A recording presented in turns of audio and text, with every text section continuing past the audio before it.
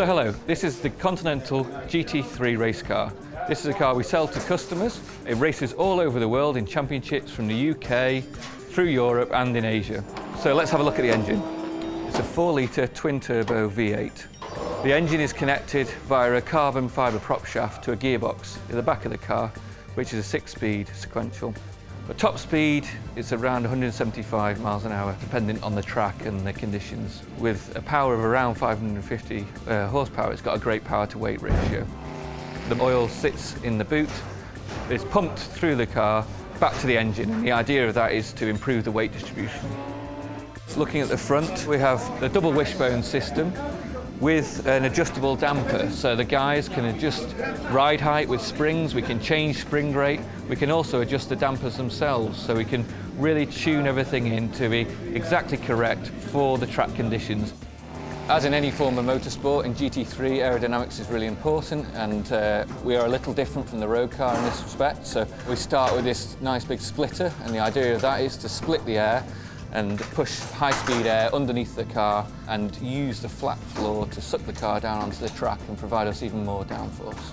We have our exhaust down here to get the air out as quickly as possible, and big gaps around the wheel arch to try and evacuate the air from the wheel, which is a really important part of the aerodynamics. Moving towards the back of the car, probably most obvious is the rear wing.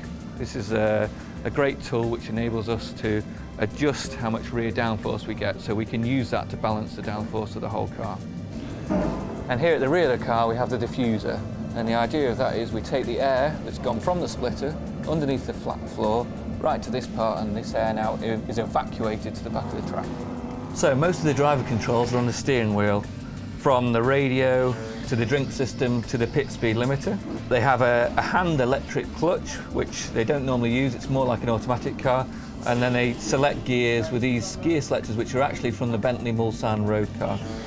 They have a dashboard here which they can decide what they see. There's a camera in the rear bumper, and you can see hopefully your competitors in the camera behind you going backwards. The seat itself stays exactly where it is. We move the pedals forward and back. They can also change the steering wheel up, down, in and out. So everything is there to try and make them feel as comfortable as possible for the long stints that they could be in the car. As you've seen, Bentley make a great racing car here in the Continental GT3.